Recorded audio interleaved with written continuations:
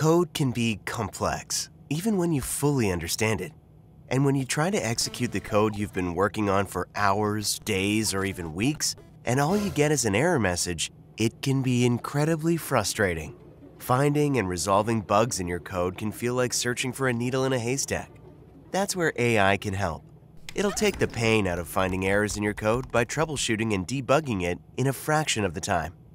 This course will give you tips on using ChatGPT to debug your code and explain its limitations too.